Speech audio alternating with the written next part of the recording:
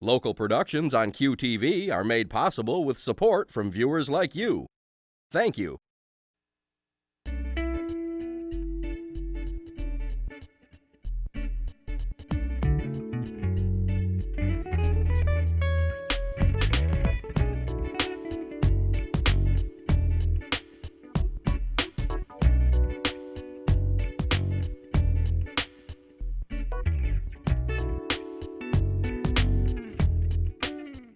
Hello and welcome to Uncommon Sense. I'm Junia and I'm thrilled you could join us. My guest today is Dr. Kevin Cahill, a tropical medicine specialist who has worked alongside Mother Teresa and is known for his relief work in war zones such as Somalia, Sudan, and Nicaragua. Welcome, Dr. Cahill.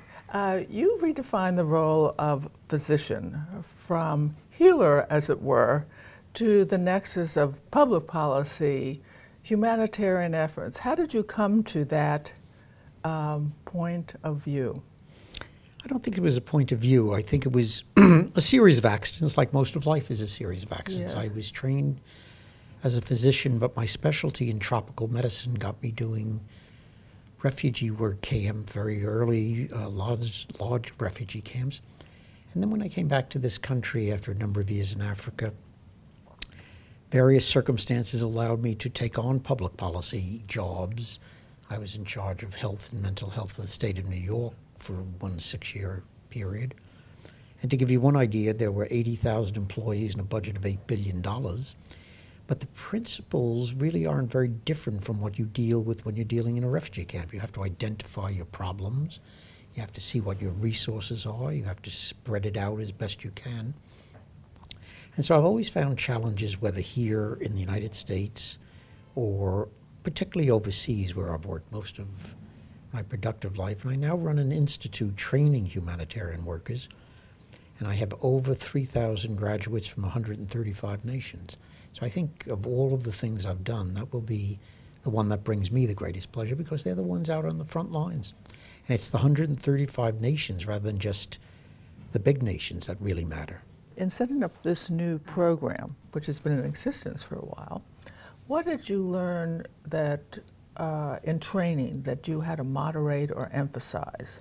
That medicine was not the whole field at all. In other words, in running refugee camps, shelters, sanitation, logistics, security, and so a lot of the background that you bring to a problem like a refugee camp is more in anthropology, comparative literature, than in biochemistry or microbiology. So they're very different fields, but I think they're all part of our lives. We shouldn't narrow ourselves. We shouldn't put up artificial borders and say, I'm a physician, I'm a citizen. I work in areas where if I didn't speak my mind, for example, if you have a diplomatic opportunity in Africa because of the work you do, I remember when I first started writing, someone saying, well, you're not a diplomat. I'm an American, and I have every right to say what I think might be in the best service of my country. So I started writing about diplomatic potential of public health projects.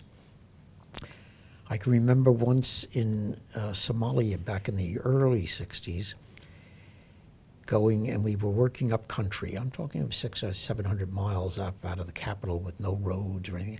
And we found the cause of an epidemic. And I came back, I was in the Navy, but not in uniform. We were in a research unit, and went to the American Embassy and said, we know the cause of this epidemic was like a biblical epidemic, and people were dead in the streets. And this was 1963, and I remember them saying the ambassador was too busy. I don't know how you could be busy in Mogadishu in 1963 anyway, to start with. But I walked across town, I gave the results to the World Health Organization. And there was an antibiotic that China sent in a plane load of the antibiotic, and they got the right to build the stadium and the roads. So there's a real diplomatic opportunity that had been missed in that. And I just became, I think America is often seen as a powerful and feared nation, but it's not seen as a compassionate nation. It's not seen as a caring nation. And so I thought these were opportunities, and I tried to incorporate that into my teaching and my writing. When the students go through the program, not only do they have to learn the matrix of it all? But then they have to how do you deal with adjusting to the variety of cultures they may find themselves embedded in or asked to operate in? Trying to encourage them to be humble. I mean, that's the first thing, and not to bring their own biases and prejudices there. But I set up this course where I tried to simulate a humanitarian crisis. So it's a 30-day intensive living cheek on jowl, working 12, 14 hours a day. The average age of my candidates is 38, so they're not young people. They're mostly field experienced people who we take out of the field and make them sort of discover what they're doing, and we learn from them and they learn from us as the years go on. But it's the principles are not different whether you're working in Myanmar. The culture may be different, but the principles of trying to extend safety, security, survival even, to large numbers of traumatized people, mostly women and children. And you come out of something like that with, I once wrote that I left the refugee camp, and then I said in many ways I never leave the refugee camp. No. That's all part of you, and it's the resiliency of particularly women and children. The men are out shooting each other, but it's the women and children trying to survive. And different cultures, though, have different approach to medicine, including witch doctors and shamans and things like that. Then you worked in Africa and different systems. Did you learn something from witch doctors or shamans that broaden your medical approach? Well, I learned, first of all, that I wasn't going to be there forever, and the shaman was. So for me to come in and be sort of a wizard because I had antibiotics was not serving anybody good. And I remember working in the South Sudan and finally realizing very early that the man with his chicken bones and ashes was going to be their community healer when I left. And so I went to him, and through negotiations and translation, I said, let me do my thing. I was doing research, so I really wanted to get specimens to determine what were the incidences of diseases in the area. But I wanted him as a partner, and it works, and it does work if you can approach it that way. We too often go into situations believing that our way is the only way, or it's the right way. And very often, as I say, with increasing humility, you learn that the way that's going to help people is the way that there's going to be a continuity of care, and not just this in and out wizardry that we seem to. And there have been many examples where it has failed, and I think, anyway, humility is a great lesson. Always and welcomed. Wisdom. Yeah, and you learn from every experience of life, as we were discussing before. You never know where you are going to be or where you're coming from, and you'll go through different experiences, and they all should add to the whole thing. Entertaining and keeps you alert, engaged, interested. I'm enchanted by life. Sometimes the hard parts are challenging, but basically. So is there a difference in the concept of suffering in these different cultures? Yes, I think so. I think as a physician you learn, and it's a very difficult lesson, that you have to go even practicing medicine from one room to the next in your office, and you can't take the burdens or the suffering of one patient into the next room. You have to, and not everybody has that skill. I had a lovely young man. I was going to bring him in with me, and he was a very bright fellow, and he won all the prizes as the best internship and resident. But his wife used to call me and say he doesn't sleep at night. He's awake all the time, and he brings the patient's problems home. And you can't do that. He went into radiology, and it's perfect. He now can look at it in X-ray, and he doesn't have to worry about a lot of the human elements that, say, an internist or a family doctor would. You know, you've written a number of books. A few you gave me, and those that you gave me I read. But you talk about the loneliness in Africa when you were isolated. Was the loneliness of a personal nature? Was it for the inability to solve problems? No. I found myself in a situation in the South Sudan where every physician had been thrown out because they were alleged by the northern government at the time that they were supporting the rebels. but the missionaries constituted the whole health service. And so I did find myself as a physician probably covering an area the size of the Northeast United States, and there was nobody else around, and so there was that loneliness. There was a lesson, though, I learned there, that I had to go to sleep at nights. And I remember almost the loneliness of making that decision, that if someone was bleeding or dying after the second night up, I couldn't do it. And so I went to sleep. But I stayed down there for 4 months, and the few doctors that replaced me used to think that was immoral. They had to stay up all night. So they got evacuated after 3 or 4 days. So you have to pace yourself. You have to know what you're trying to do. There is a loneliness, and the years are different now. When I was down there in the early 60s, my wife was living in Cairo, and after about 4 months, a soldier came into the little village of Malakal, where today the Dinka are killing the Nuer tribes, as they were 50 years ago. So nothing changes very dramatically in situations like this. And the soldier had a telegram where they used to type out the message and paste it onto a thing. And the telegram said, "Wife having miscarriage." And had been away. The telegram was 3 months old when I got it. They could get it to Khartoum, but they couldn't get it through the war zone. And I remember getting a motorboat and going up the Sobat River to the Ethiopian border, figuring someone would have a Morse code. So there was a loneliness of being, for the first time, not in contact with any of your peers, your family, or your loved ones. And you found inner resources that I think, at least in my instance, made me a much better person. You know, from your books, you're very close to your wife, who has now since died. How do you have a twinkle? Can you have a twinkle in your eye? Oh, I do. It never went for me. I met my wife when she was 14 and I was 14.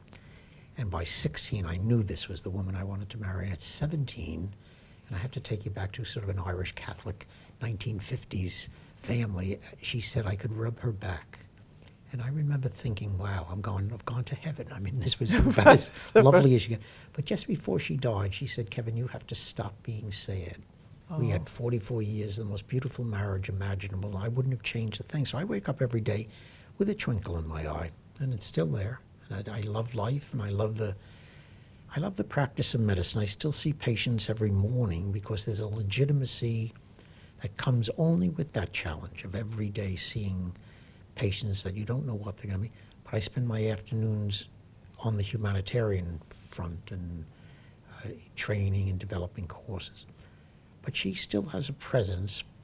Even when I held big government positions, I used to, if she ever said, and she wasn't in medicine, "I don't think that sounds like you, Kevin," I knew I was wrong. A moral compass. I would go back and take another look at this thing. And so you were able to listen. You had to. Or hear. Both are important things. Yes, they are. To listen and to hear. Yes. I find that one of the things stories you told in one of your books was of this Jewish middle-aged farmer who has the vision twice to be called to medicine, and he goes to the dean of the Irish Medical School and said, "I would really like to be a student." And some wise person said yes, and then he goes off to Bangladesh after he graduates. And I thought a while about visions. Have you had spiritual visions? No. No, I don't think so. I mean, I have visions of the world. I wouldn't dignify my thing by his type of thing. He got arrested over and over again, by the way, in Bangladesh. Not in the book. But anyway, he was a wonderful man, and he was a visionary. And there are visionaries in probably every religious life. But I believe in religion, but I wouldn't dignify my sense of the world as being visionary or having visions in the sense that a mystic has visions. No, I'm a realist, but I read about visionaries and about mystics and religion and families and theology, and so I think they're all part of what we are. One of the things that I admire about you is, while you came from a very traditional Irish Catholic background, your work abroad and your interfacing with different religions and customs made you Catholic with a small c as well as a big C, and that you found value in other cultural approaches to things, and there was a tolerance and a respect, and I thought, oh, why can't we all have that? You know, it's kind of a wonderful... Well, I think the more you're privileged to see other cultures and live in other cultures, if you don't have respect for them, you're blind. I mean, every culture, for example, in New York City, the Islamic section at the Metropolitan Museum of Art is one of the great treasures of the museum. But it was closed for 10 years. And I had lived in the Middle East, and when in my own practice of medicine, people would come in, and if you said Islamic, you could almost automatically insert the word terrorist after them, particularly after 9/11. And you couldn't say, which you can when there's a museum open, no, go up and look at the Islamic collection at the museum, and you'll see a great and ancient culture. And I came away, particularly, as I say, out of the Middle East, but also out of an animistic culture in the South Sudan, with great respect for the way people survive and thrive and learn. And as I say, if you're halfway open to the beauty of their life, their poetry, their culture, and there are very different concepts of beauty, very different concepts in some cultures. You're talking visual beauty or action beauty? No, I'm even talking, I was just thinking when I was saying that, a visual beauty. For example, in Somalia, they write poems, bagays, about the size of a woman's buttocks. That's this great mark of beauty. And one time I was trying to convince the elders, because we had drawn a lot of blood on nomads, that I wanted to do on one of these further studies, and I kept a team in Somalia for 35 consecutive years I went there, that I wanted to draw blood on women and see if the patterns of disease was different. And there was one elder, and he said, no, we're not going to allow that, we're not going to allow that. And it went on. I couldn't figure why he was being so difficult. And he had seen a copy of an Italian Vogue and all of these flat-bottomed Western women. He thought I was going to take the blood back. I was going to take the blood back to America and make all the women have big buttocks.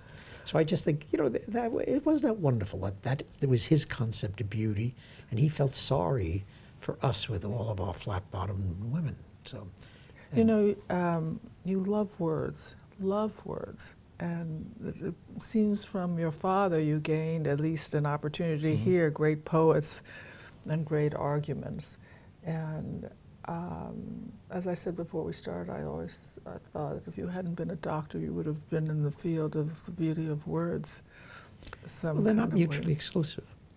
Tell me. No, I mean, there are, you know, writers who have been physicians. The great Oliver Goldsmith practiced as a physician as an Irish. So I once wrote a paper about Irish physicians as poets. And so I think that we shouldn't ever put up barriers to say, just because I'm a lawyer, I'm not going to be a painter, or because I'm a physician, I won't, you know, love the play of words. Maybe it's the Irish background. There's a great emphasis on verbal communication in the Irish, where, not that there are some fine Irish painters or artists, but it's not something that you would think of automatically, where you would think of the poet or the playwright or James Joyce or William Butler Yeats. And so I've always liked, but I never like to be told that I shouldn't be something because I just happen to have a title as a physician. It's kind of interesting to me is your level of curiosity. And it's one of the great joys of my life, but it also, I think, it allows the world to become richer. But what I've heard about Irish society is where there's great love of words and great love of happiness, of joy. There's also sometimes a darker side expressed by alcoholism or... There definitely is a dark side.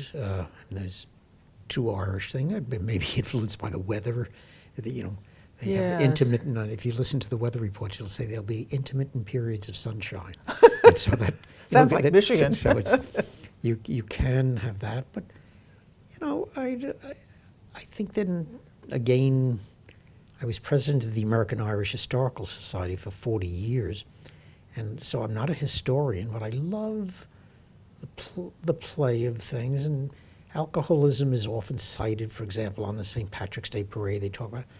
And any Irish family that had relatives who were alcoholics knows the burden of that and the curse of that. So it is a real reality, but I think it's a little more cartoonish, frankly, than you don't label other people as the Irish are all alcoholics. I don't buy it at all. No. And but I think it is a reality in too many lives, just as being oppressed by the Catholic Church was a reality for a long, long time in Ireland, and they're coming to an awareness of that in 100 years after independence. I mean, when they became independent, the Catholic Church took over all of the education, for example. And so you were really in a, as they'd often say, a priest-ridden society, and it's only in recent years that people have managed to say, no, we're citizens of Ireland. We're not always citizens of the Catholic Church or there. And so I think there's always been this struggle, and it's an evolving struggle. Right. And now you have 5 sons. How did you and your wife decide to raise them value-wise? What did you take from the past? What did you inject from your own times? I doubt if we ever had a serious conversation about this. I think it probably all just evolved. Mm-hmm. Kate was, my wife, she was many, many things, but she was a potter, and she was a poet, and she was a gardener, and she was a singer.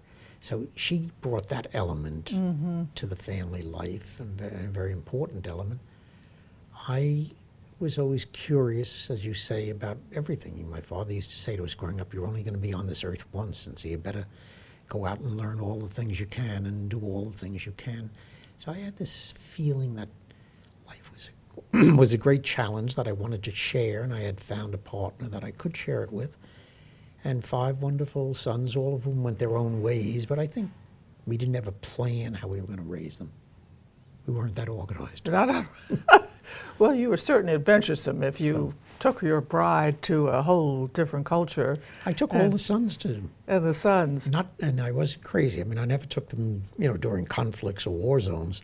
But if you made a repeat visit, I think every one of them has gone to Somalia or Nicaragua. And Kate came to. After we died, I figured I had worked in 65 countries at that time, and that was 12 years ago. But I made another list, and she had come to 45 of those countries. So it was very much of a shared thing. Now, what was your mother like? My mother wasn't as influential in my life as my father, and we had a large family. Originally, there were 10, and she was a wonderful woman, but it was a first-generation Irish immigrant family, and my father was a family doctor. And so looking back, I've often thought how we wanted to get his approval or in fact, he'd come up from the office. If you wanted to say that your brother hit you with a baseball bat, you had to write a note on the table. He would not pay attention to you if you didn't write it, which I think is why in my own life I would come home and my wife would say to me, if you are not willing to write down what you just told me, then you're just as bad as the rest of them. So I think it goes back to childhood. Write down what's important to you and have the courage to write it down and disseminate it if you think it's important. Do you think writing imposed on you a sort of a self-editing? In other words, a question, is this important enough to write down? Yeah, I've never asked anyone to edit anything of mine. Somebody said to me, how do you write these books? I said, you get a yellow pad of paper and a pencil. So I'm still very old-fashioned. I wake up in the middle of the night and think of things. But I've always written, as I say, partially because I wanted to do it, partially because my wife would say, we knew we were having privileged experiences. Yes. We knew that. And highly we knew unusual that ones. You had to try to share those and be as honest as you could. What do you think your wife taught you? Probably everything good in my life, I think. So, but She taught me to be honest, to be open to new ideas, to not be afraid to say things that would be controversial, even sometimes very controversial.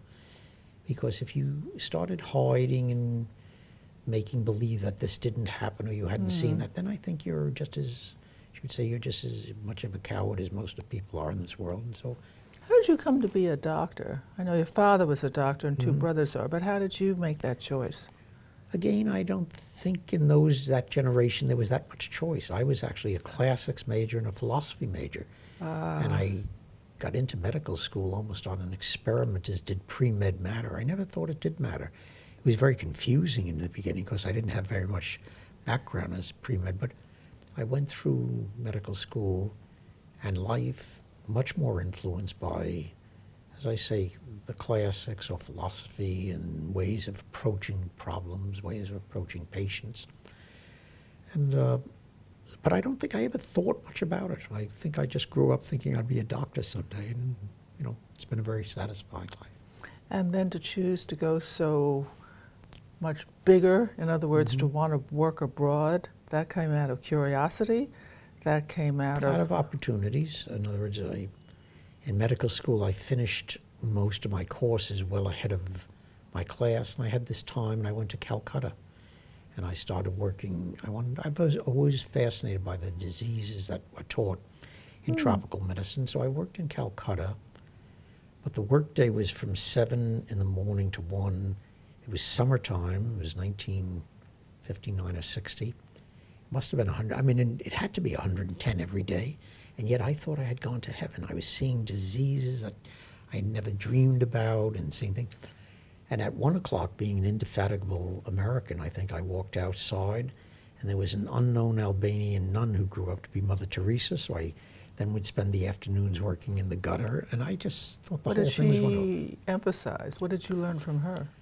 You know, I don't really remember that much. She wasn't famous at the time. She hadn't founded her order. But you learned that each human being was a human being, and then you cared for them to the best you could, and you provided solace, if not healing, and comfort, if not, cure. Thank you.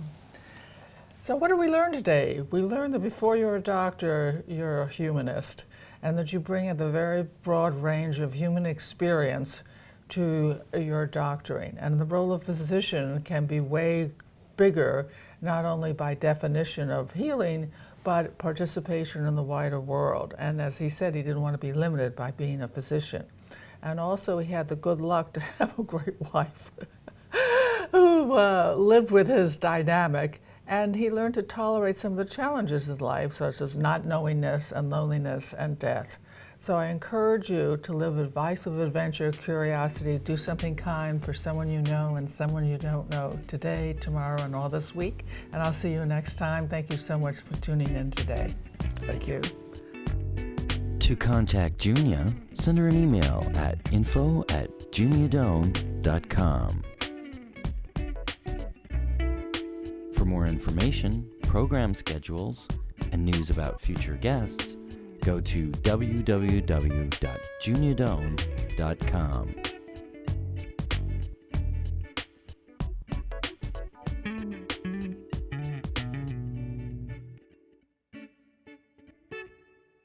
Thanks for joining us.